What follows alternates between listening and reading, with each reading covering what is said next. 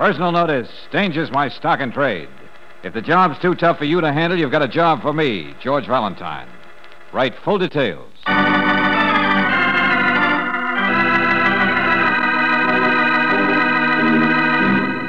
Standard Oil Company of California invites you to Let George Do It. In just a moment, we'll begin tonight's adventure of George Valentine. I'm sure you know that cold weather puts an added strain on the battery in your car. That's why right now is a good time to have that battery checked and recharged, if need be, for better performance during the colder days ahead. Your car savers have complete battery testing equipment and can tell in a jiffy if your battery isn't up to par. They've got brand new, powerful Atlas batteries, too. No matter how you figure, it makes good sense to get a car saver battery checkup now at any independent Chevron gas station or standard station where they say and mean, we take better care of your car.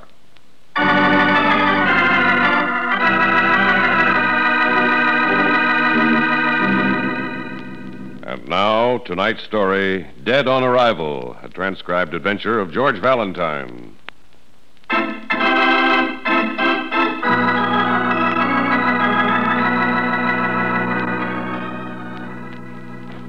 Dear Mr. Valentine, believe me, I do have a job that's too tough for me to handle, and only you can help me. You see, I'm away from the man I love very much, and the only thing that will bring us together is your meeting me at the bus terminal the very moment I get there at 10:06 Wednesday. Love, Brooksy.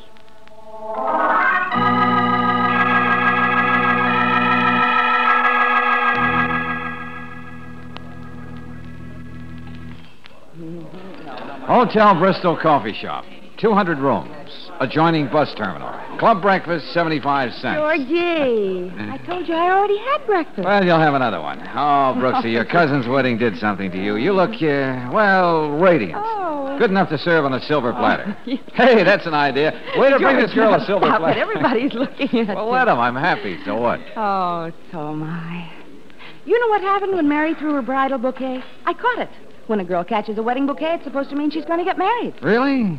Must be something new. Bus leaving in 5 minutes for Fairfield, Clayton, and Coatesville. Now, seriously, Brooksy, without you in the office, I don't know where a thing is, and then What's the matter?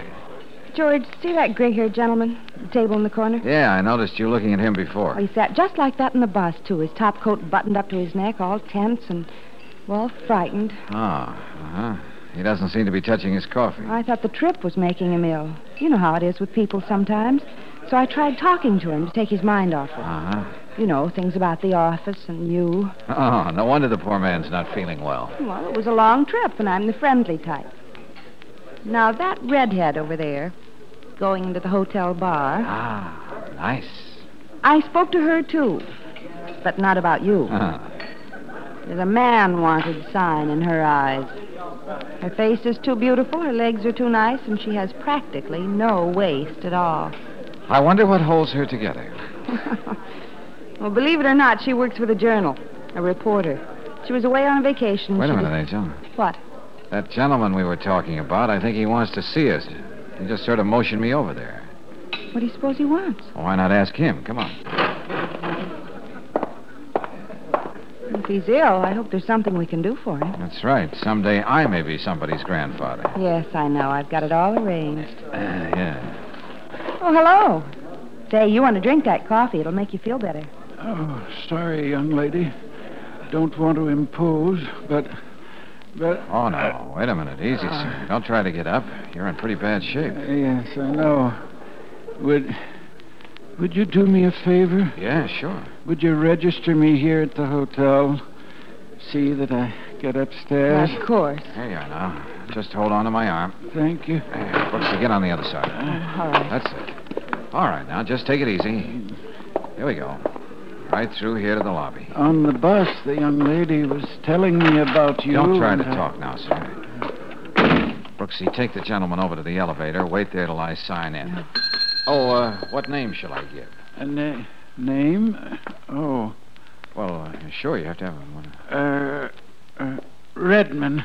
Why shouldn't I use it now? Philip Redmond. Okay, I'll be right back. No. We'll be upstairs in a minute, Mr. Redmond.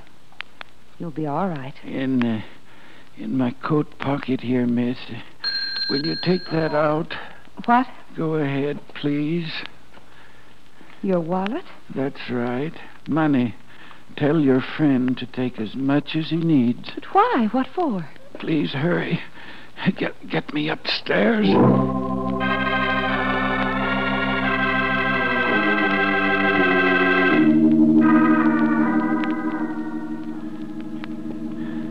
Easy now, Mr. Redmond. Yeah. Just rest back in this chair.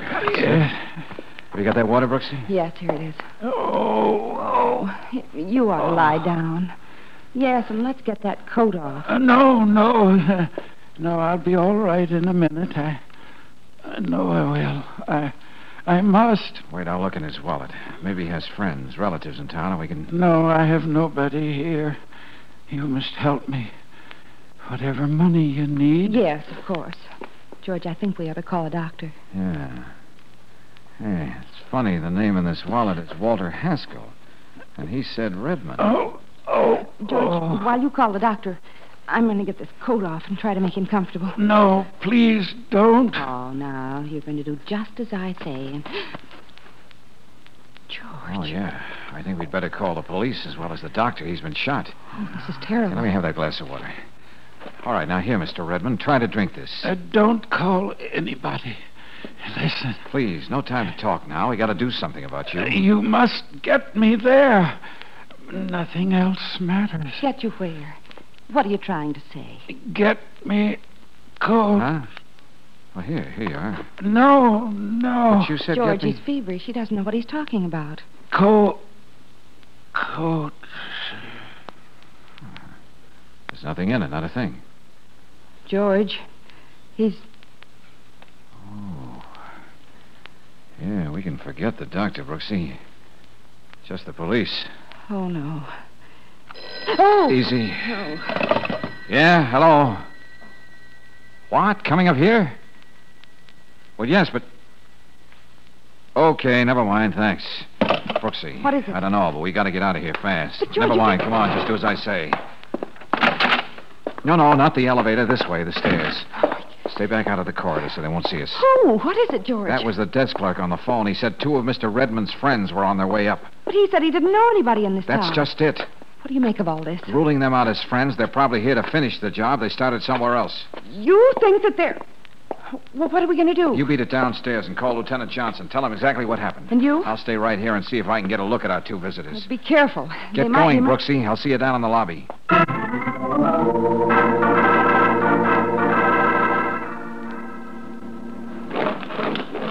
What took you so long, Brooksy? Trouble getting Lieutenant Johnson and trouble making him believe me when I did. Oh. They're on their way. Did you see who the men were? No, darn it, I couldn't without being seen myself.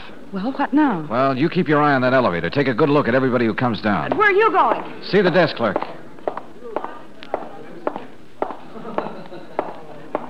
Oh, what can I do for you, Mr. Redmond? I'm not Mr. Redmond. But you...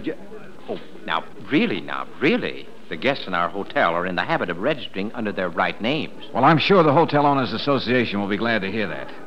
Now, listen, Mr. Platt, Horace Platt. Okay, those 2 men who went upstairs, did they ask for Mr. Redmond by name? Well, no, not exactly. Uh-huh. They merely said they wanted the room number of the party of 3 that just went up in the elevator.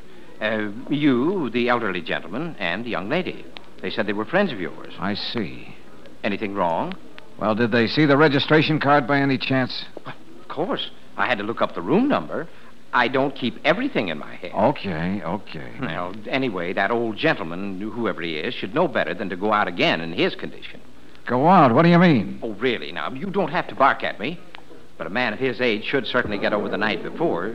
That is, before starting off on another Look, spree. Horace, do you know what you're talking about? Well, I certainly saw him just a few minutes ago. His 2 friends had to hold him up, and the 3 of them went staggering out of the lobby together. Maybe I can still catch up with them. Oh, now, really, you can't go charging through our lobby like that, knocking people out of the way. Who are you, anyway?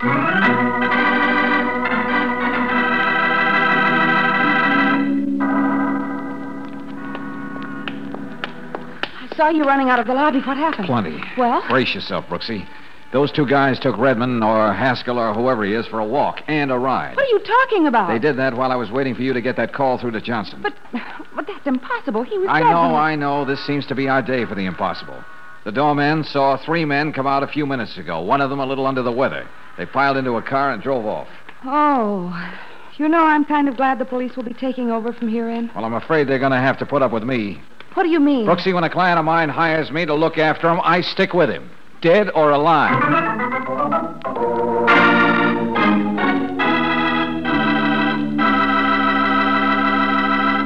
We'll return to tonight's adventure of George Valentine in just a moment. Did you ever stop to think that each time you buy motor oil for your car, you're making a mighty important decision? More times than not, it's the choice of motor oil that makes a big difference in engine performance and can actually mean dollars saved from excessive wear. Consider this fact when you buy motor oil. Heavy-duty RPM motor oil has consistently proven its ability to reduce wear and greatly increase the time between major overhauls due to lubrication. In addition, heavy-duty RPM motor oil gives extra protection against gummy, carbon, acid, and corrosion. So if you want to increase time between overhauls and reduce repair bills, if you want top protection and performance from your car, if buying the best brand of motor oil is important to you, then switch over now to heavy-duty RPM motor oil. Next time you need oil, ask for and make sure you get heavy-duty RPM motor oil at independent Chevron gas stations and standard stations where they say and mean, we take better care of your car.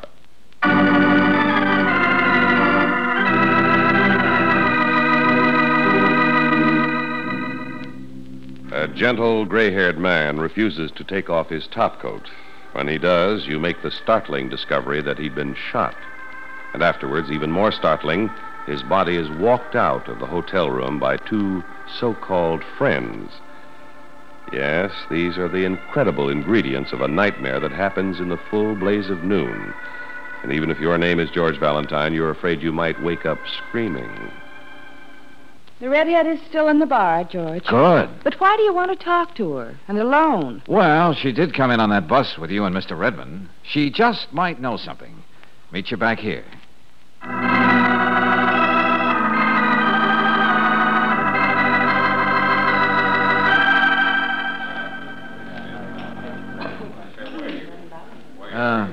Hello. Well, where did you come from? And why didn't you get here sooner? I take it you wouldn't scream if I joined you. How obvious can I be in a public place? Uh-huh. You look like the kind of man who could provide a lot of excitement. Oh, by the way, What's the man's name? Valentine. George. And what can you suggest for excitement? Depends how obvious I can be in a public place. I like you, Valentine, George. You look like the kind who'd let a girl walk on the outside. Oh, I see. In other words, a mug, a bruiser. You go for that type, don't you? Could be. And what's the girl's name? Williams. Jenny. Of the Journal. What? Yeah, we're going to have a little talk, Williams, Jenny. You'll place an ad in your paper, and then we'll get together in my office tonight. Here you are, bartender. Keep the change.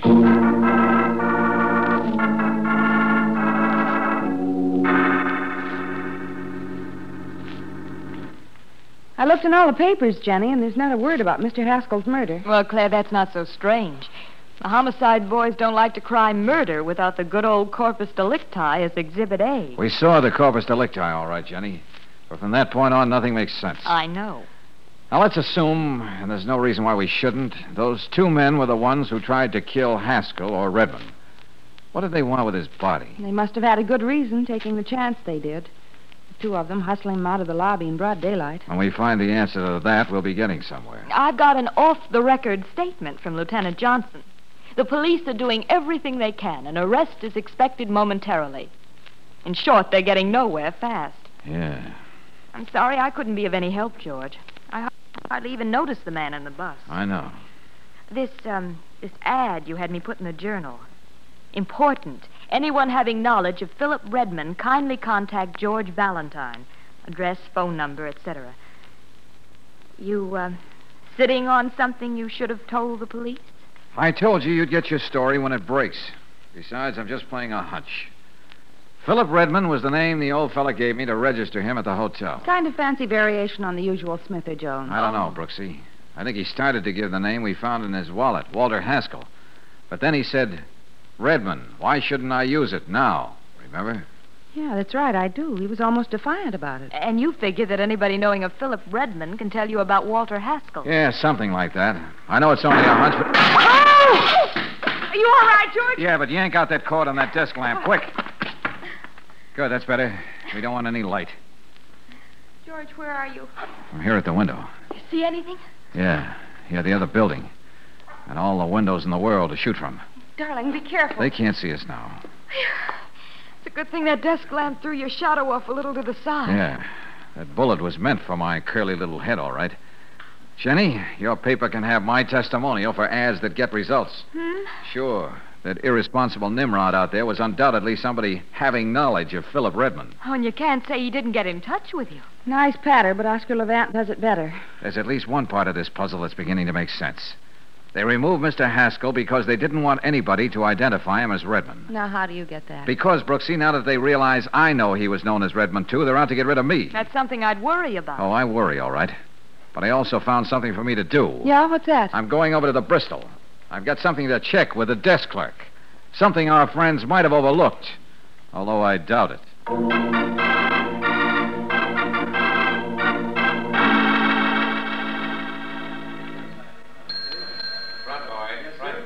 You two ladies stay here by the entrance. I'll be right back. All right, George. Yes, sir. Good evening. Oh, where's the other fellow who was on the desk today? Horace, he wasn't feeling very well. One of the boys had to take him home. Oh, I see. Kind of sudden-like. Yes, sir. I'm a friend of his. He asked me to take his place. Well, I guess you can help me. Yes, sir. Well, I want to look through your registration cards for today. I don't know if I can... Take my word for it. It's important. If you don't believe me, you can ask the police. Well, I guess it's all right. Here, there are just a few. Okay, thanks. Uh-huh. Find what you want? No, I didn't. But don't take it to heart, friend. I didn't expect to. So long, and thanks again. Don't mention it. Bus leaving in 5 minutes, Fairfield, Clayton, and Coatesville. Well, George, what did you find? I was right. They didn't overlook a thing. Not there, huh? No. Anybody investigating would never find out by the records that a man named Philip Redmond registered here today. I don't think there's much doubt what this means. I think I know what you mean, and I don't like it. Those two walked out of here with our friend today because they didn't want anybody to know his real identity. Somehow they lifted the registration card to make sure. And they even tried to kill me to make doubly sure. You ought to pass the next round, George. Put yourself in the capable hands of Lieutenant Johnson. Those boys are still out to get you. And it could be anybody. Anybody out there in the street, here in the lobby. George, Jenny's right. Let's turn this What in. was the old fella trying to tell us upstairs? If we at least knew that. Come on, Brooksy, think back. Just what did he say? Well, he was feverish, George. He kept saying he wanted to get somewhere. Was willing to pay you to help him, that's all. He was trying to tell us where, you remember? After he refused that drink of water, asked for his coat. All I know is you'd better stay with plenty of people around you and your back to the wall. Better still, pour out your troubled little heart to Johnson. Yeah, I guess you're right, Jenny. Especially with Brooksy on the same spot with me. Come on. Last call, bus now leaving for Fairfield, Clayton, and Coatesville. Just wait till Lieutenant Johnson. Wait a minute. Hold everything. What is it, George? Holy. We just heard the answer. In the beautiful pear-shaped tones of the bus dispatcher. I don't get it. Fairfield, Clayton, and Coatesville. Coatesville. That's what Redmond was trying to say. George! That's why he said coat, even after he refused it. There wasn't anything in that coat, and he wasn't feverish. He said, get coat. He was trying to say, get me to Coatesville. How can you be sure? He got off here in this terminal because it's the only place you can get a bus to Coatesville. It adds up. Could be. It could be. The only way to make sure is to go there and see if the name Redmond means anything in that town. If so, just what? Hey, Jenny. Yes. Here's what you can do for that story I promised for you. Check the morgue at the Journal. See if Philip Redmond and Coatesville go together somehow. Right. What about you? I'll be waiting in the bus terminal there in the morning. Get there as soon as you can. Well, we'd better hurry, George, if we're going to make that bus. It's leaving. Not this time, Brooksy. You put yourself in the care of the good lieutenant. I don't want anything happening to you. See you in the morning, Jenny. Say, you can't go and leave me like this. Now, you hear me, George? You can't.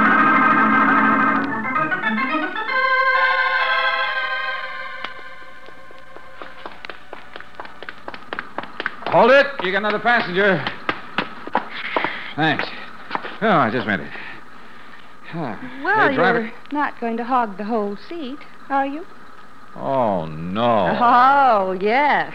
Oh, now look, Brooksy. I'm serious. Off you go. The bus is already going. I know. I'll stop But it. just this morning you said I was, well, indispensable. Come on now, out you go, If you do, I'll scream and tell the driver you're molesting me, and then he'll throw you off. I don't care if you do. Oh, no.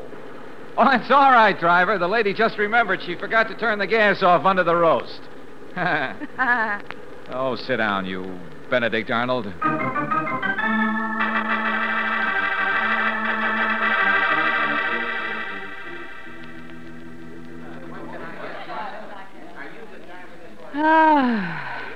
I don't want to see another bus terminal as long as I live. Yeah.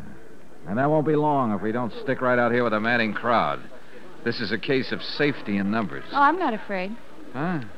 Last night you were quaking in your little open-toed sandals. And now you're a blithe spirit. I'm with you, just the two of us, so I'm not afraid. Oh, women. From 4 o'clock this morning until now, 5 hours. I wonder what it feels like to lie down. Yeah.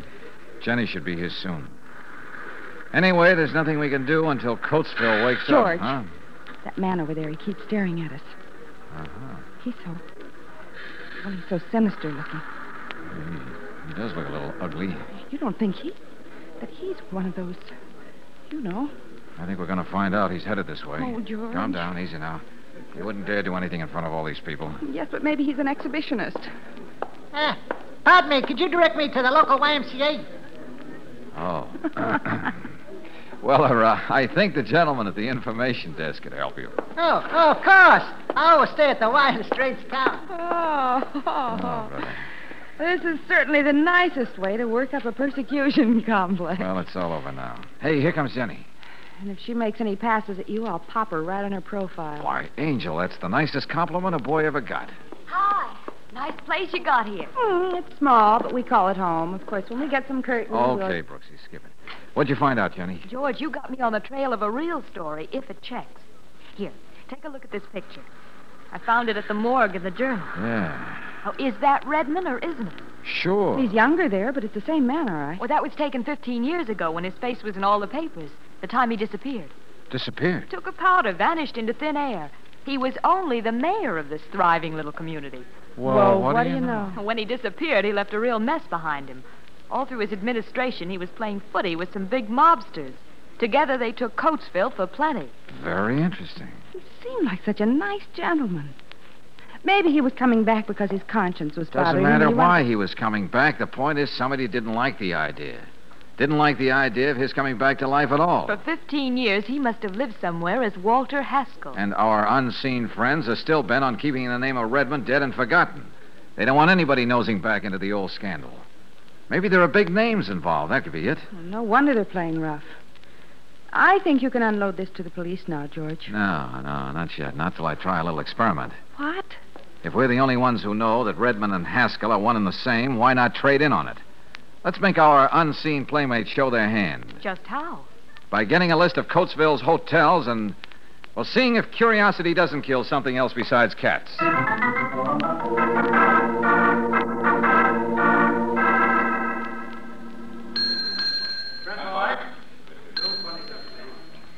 Barrington Hotel is number 3. You know, there are only 3 hotels in town, George. Uh-huh. And the other 2 were no soap. Look, George, maybe this scheme of yours is just a little too neat, huh? I don't think there's any doubt that they knew I took that bus here to Coatesville. By now, they should be here somewhere. Chances are they'd hold up in one hotel or another. Well, shall we try the old routine again? Yeah, sure, may as well. Here's the telegram. Go ahead. Slip the bellboy's little bribe. Yes, sir. Thank you, sir. Oh, George. Mm. If somebody does claim that telegram, don't take any chances, will you?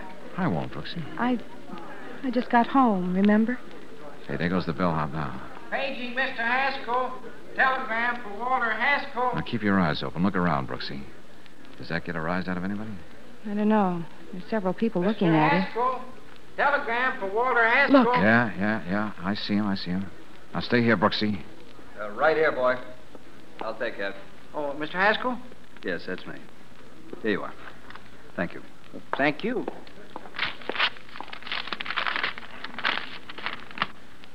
What? Appropriate little telegram, isn't it? Picked it out myself. Yeah, message number 18 for proud parents of a new son. What do you want? Let me read it for you. Now you can say with pride and joy, here's our very own little boy. Yeah, hello, Sonny. Don't tell me you're the desk clerk here, too. I don't know what you're talking about. You arranged to take poor Horace's place at the Bristol yesterday, didn't you? So you could get rid of Redmond's registration card? Incidentally, what hospital have you got Horace in? Look, I don't have to answer. Keep your hands out of your pockets. I got one of those things, too. Get away from me. Now, before I... Give me that. Now, take this gun. It spoils your shape. All right, Buster, that's much better. George, this is the man at the hotel. That he is. Well, we got a bite, didn't we? Look, You just couldn't resist finding out who could be sending Walter Haskell a telegram, could you? What's really the name they got under your pinup picture in the post office? He's the loquacious type, isn't he? Oh, he's just saving it all up for Lieutenant Johnson. And then he can talk and sing at the same time.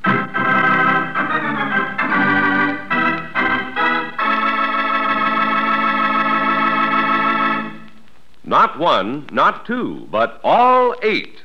You probably know by now that means Chevron Supreme, the gasoline that gives you all 8 high-performance qualities.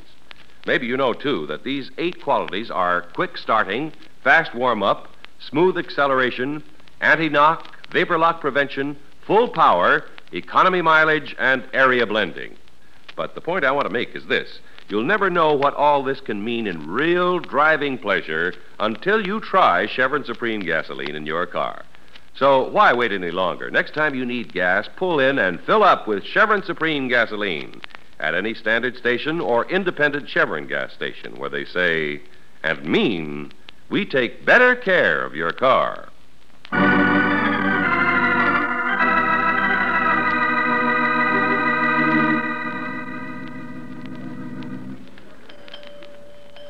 Would you mind telling me why are we going to the household fixtures department, Angel? You'll see. Okay. Hey, you know, our curious Mr. Rainey sang all right. Mr. Redmond did have pangs of conscience, and he was going back to tell all. Mary made the loveliest looking bride. He was living in Fullerton for the last 15 years. His playmates kept an eye on him all the time. But he finally decided to turn Boy Scout. That's when they shot him. Somehow he managed to escape and got on that bus with you. I must buy a real nice wedding present for Mary and Bill. They found poor Redmond in the shack out in Flatland Meadows. And so, everything is tied up in a neat little package. Wonder how much these chimes are. $12.50.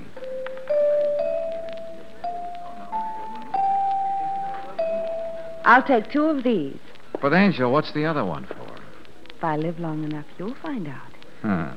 Welcome home, darling. Welcome home.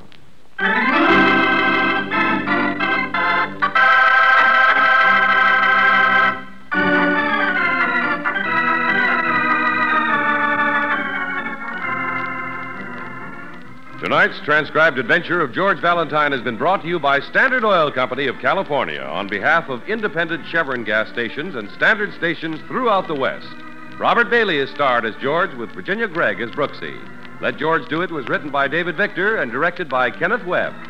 Julie Bennett was heard as Jenny, Griff Barnett as Redmond, Forrest Lewis as Horace, Harry Bartell as Rainey, and Dick Ryan as the dispatcher. Music by Gaylord Carter. Your announcer, John Heaston. Listen again next week, same time, same station, to Let George Do It. Let George Do It is heard overseas through the worldwide facilities of the Armed Forces Radio Service. This is the Mutual Don Lee Broadcasting System.